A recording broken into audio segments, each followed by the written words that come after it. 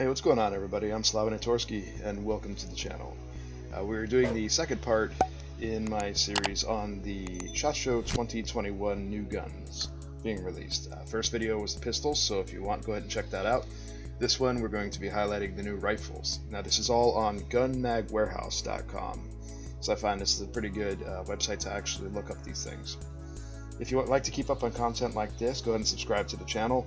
We're trying to slowly build our way up to 1,500 subs, and then to 2,000 subs after that. So it'd be greatly appreciated.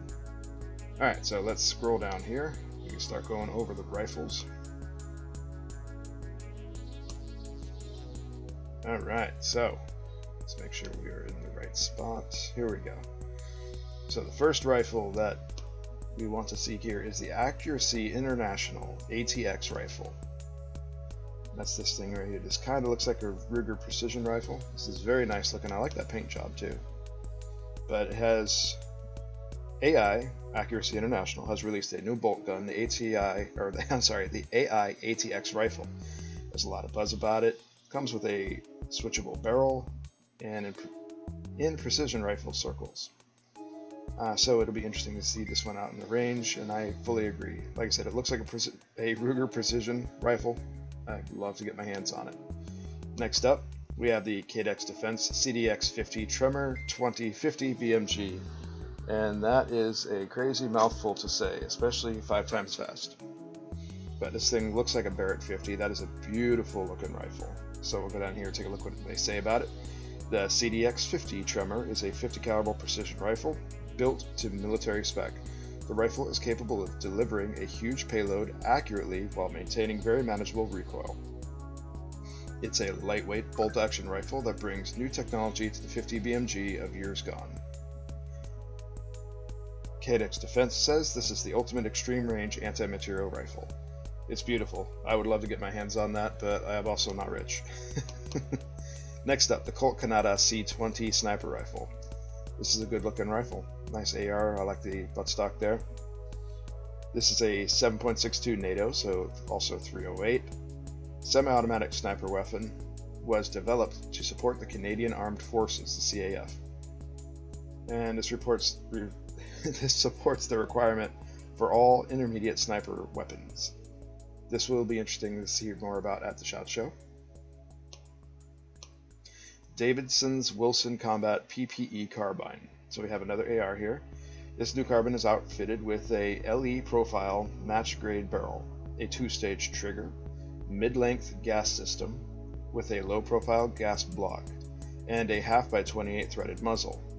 Attached to the muzzle is a compensator, which is the Q-Comp muzzle device. So it is a good looking compensator, all of that right out of the box. It's a forged upper and lower. And the PPE carbine is based on the WC-15 platform, which is also chambered in a 5.56 NATO with a 10.4-inch M-LOK rail and has Wilson Rogers Super stock. So good looking rifle. And you see here coming up next, the Franchi Momentum Elite Varmint. The Elite Varmint rifle is available in 3 new caliber offerings, 223, 22-250 Remington, and 224 Valkyrie. Good looking bolt action rifle. You can see a compensated end on the barrel there. All in all, looks like it has a rail on top to put your scopes on. So everything you need right out of the box, and it looks very comfortable to shoot. Next is the Franchi Momentum, now in 350 Legend. So again, we have the same rifle here. Looks like a threaded barrel on the end, decent ergonomics. You have your rails on top split rail on top to add a a scope as well. So this offers a new color option to its line of Momentum rifle line and also addresses certain states' hunting regulations requiring straight-walled centerfire cartridges with the addition of the Momentum chambered in 350 Legend. The latest offering joins 3 popular calibers in the Momentum line, including 6.5 Creedmoor, 308 Winchester, and 300 Winchester Magnum. Henry has some new repeating arms coming out. Now Henry Repeating Arms is replacing all steel framed center fire lever action rifles and shotguns to include a side loading gate, while still retaining the removable magazine tube based on the original rifle patented in 1860. So Henry has always made amazing firearms, and now we're actually getting, the only thing that's had me from buying one in the past is we are getting the actual side loading gate. That's really nice, and I would really love to get my hands on one of these now. So here we go.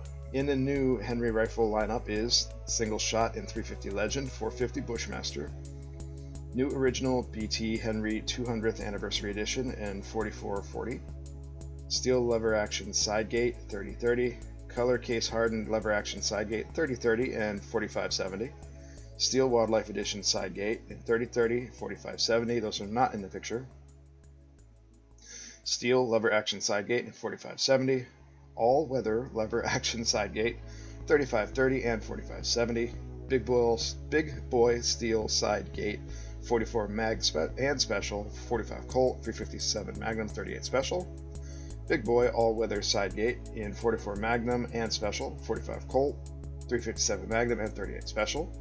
We also have the big boy color case hardened side gate in 45 Magnum and special, 45 Colt and 357 38 special. So very nice. Those, I love that they're adding that side gate. Next up, we have the Istanbul Arms Monza, I think I'm pronouncing that correctly, 308 bolt action rifle. This is from Istanbul Arms. It's a simple precision bolt action rifle with a 4+1 capacity. Barrel's free floated, button rifled with 4 grooves, 4 sets, and has a 1/12 right-handed 20-inch and 22-inch and 1/10 24-inch right-handed twist rate, and finished with a 11-degree crown. So good looking rifle there. I've never heard of Istanbul Arms before. That'd be interesting to check them out. Alright, JP Sauer and Son Synchro XTC Camo Green Carbon Fiber Rifle. I do love this finish on this rifle. That is good looking. So this is Germany's oldest manufacturer of hunting firearms, now has a new model in the flagship S4040 series. The bolt-action rifle weighs in at 6.1 pounds. According to the company, it delivers unsurpassed German precision, world-class accuracy, and reliability in a bolt-action rifle. The S404 Synchro XTC is available in all current calibers of the original S404 series. Next up's a great-looking muzzle loader here. This is Lyman Great Plains Signature Series by Peter Soli. I'm so horrible at pronouncing these.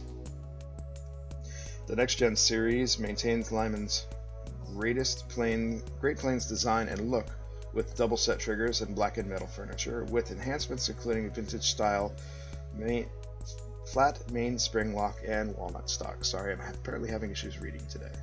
So that'd be very nice. I know my uncle used to love his black powders. I've always been meaning to get into them. Sauer Ultralight S101 Highland XTC Carbon Fiber Rifle. I'm really digging these carbon fiber finishes on these stocks. They're really beautiful in my opinion. Sorry, got distracted for a second, had a message. Alright, the Sauer S101 XTC Highland Carbon Fiber Rifle is available in all current calibers of the S101 series. Barrel lengths range from 20 to 22 inches, weighs 5.4 pounds. So this will be a very good looking rifle, very accurate. Next up, Red Arrow Weapons Raw 10, AR-10 and 308. So it looks like there's a couple new rifles from Red Arrow Weapons this year that might be featured in SHOT 2021. This is weird typing to have here, but this rifle has a midnight bronze Cerakote finish with an 18-inch fluted stainless steel barrel with a 110 twist rate. Very good looking rifle here if you ask me. Let's see, this uses a rifle length gas system, a melanite coated Red Arrow weapon system, uses a multi-caliber bolt, DPMS style barrel extension, and a high pressure firing pin. Comes with a 20 round Magpul P mag, and that is included. So speaking of Magpul, this 39-inch AR-10 uses a Magpul ACSL carbine stock and Magpul X grip. So very nice. Some more features about it. 2.5 pound single stage CMC trigger, 15-inch M-LOK raw rails ties together with the forged T70-75 aluminum upper and lowers. Its BCGs are put through a black nitrite process and have a high pressure firing pin. So very nice. Next up is Raw 15 300 Blackout Rifle from Red Arrow Weapons. The 300 AAC rifle package from Red Arrow Weapons features a free-floated 16-inch barrel and a 15-inch M-LOK raw rail. The Diamondback barrel features a 4150 chrome moly construction with a black nitrite coating process and operates with a 1/8 twist rate. A drop-in 3.5 pound single-stage trigger and mil-spec 8620 magnetic particle nitride coated bolt carrier group are just some of the premium features. Very nice. Lots of upgrades that are hard to pronounce. Next up, Savage Arms Impulse Straight Pull Rifle. The Impulse rifles are built for speed, and the smooth bolt throw allows a shooter to cycle rounds intuitively without the need for the standard 4 changes of direction common with a conventional bolt's path of travel. When every second counts, Impulse reduces split times and allows the shooter to manipulate the bolt without losing their cheek weld. That's very nice. I think this would be a cool rifle to get hands-on with. Savage Backcountry Extreme Series Rifle. So these are 2 new models. The first one, kind of a cool looking camo here. This 110 ultralight camo rifle, Savage teamed up with Proof Research to craft a 110 that comes in under 6 pounds. The carbon fiber wrapped stainless steel barrel and melanite skeletonized receiver help minimize the weight. Very good looking. And this one's kind of a more traditional camo. And this is the Timberlane. It's built with a fluted barrel, overmold surfaces, target crown, and omni-port muzzle brake. Its action is secured 3-dimensionally along the entire length with the AccuStock internal chassis and AccuFit system. This lets hunters customize the length of pull and comb height of the Realtree Escape synthetic stock. So that's another good looking bolt action rifle here. Specna Arms SAE-24 Edge carbine replica in Chaos Bronze. This is a good looking AR. I kind of like the black and bronze mix. Kind of looks nice. Maybe if we had a little bit more bronze mixed here, it would look less half and half. But the Arms Edge line of replicas combines an array of solutions and technologies hard to find in other replicas on the market. This replica has complete licensed Rockburger Arms markings and M-LOK compatible RRA lightweight free floated rail, the QD pistol grip, and a double-sided tactical swing swivel. So a very good looking rifle there.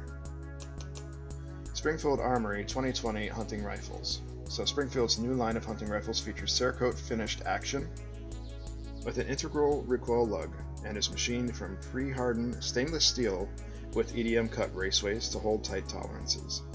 The fluted bolt can be disassembled without tools and employs dual cocking cams and an enhanced extractor for high pressure loads. According to the company, the result is a production rifle that delivers levels of precision usually found only in custom rifles. So this is very nice looking. Springfield's definitely jumping up their quality. Stoeger, the S8000E tack suppressed air rifle. So now we have some suppressed air rifles, which these are kind of becoming more and more common, especially as ammunition prices rise. I'm noticing more and more people are getting into them, and I'll be honest, I am feeling the urge towards getting into them myself. I think it's a good idea. So this one, the Stoeger S8000E tax break open barrel, cocks the action and is unleashed with a 2-stage decimal trigger to produce the hard-hitting 1200 feet per second in a .117 caliber and 1000 feet per second in a .22 caliber. These muzzle velocities are using alloy pellets, and the new rifle is available with a black synthetic stock in either .77 or 22. Those are air, not 22 long rifle, 22 caliber. Both caliber offerings are paired with a 3x9 or 329 by 40 millimeter adjustable ejective scope. So that's really cool for an air rifle. Alright, so Sword Defense Purge E, another AR here. The folks at Sword Defense addressed issues with the newly adopted M855A1 ammo, including fouling and gas blowback, which we're told this new upper reduces. If you're in government sales, you can take part in the purchase of the PRG, which, by the way, stands for Pistol Upper Receiver Group Enhanced. So that's pretty cool. Alright, so Traditions has some items coming out here. We got another muzzle loader. The Pursuit XT by Traditions is outfitted with a VAPR twist barrel and a 1/24 twist. Additionally, the rifle has been upgraded to include the Elite XT trigger system, rebounding hammer, and manual cross block trigger safety. That is a good looking muzzleloader. Next up is Uberti's USA Courtney rifle in 4570. So the 1885 Courtney stalking rifle carries the name of famed hunter, explorer, and conservationalist F. Courtney Celius. I'm sorry if I pronounced that wrong. Originally available in 303 British only, this is now available in 4570. That's awesome. Weatherby Vanguard, now in synthetic green with new caliber 6.5 precision. Alright, our PRC. The new synthetic green features the classic Monte Carlo Kryptonite green stock with a bead blasted matte black blued finish, available chambered in multiple calibers, now including the 6.5 PRC. So these are all the new rifles that we have on this, and this is again on gunmagwarehouse.com. Really cool, looking forward to seeing a lot more coming out from these. But we hope you found this information informative and the video helpful. If you did, go ahead and toss us a like. If you want to see more videos like this, subscribe to the channel. We're always trying to come out with new content. But that's all I have for you guys today. I'm looking forward to seeing these new rifles coming out. Can't wait to get my hands on some of them. Some probably not because they're a bit pricey, but we'll see what happens. But anyways, stay safe, keep your family safe. I hope to see you all in the next video, and until then, take it easy. Later, guys.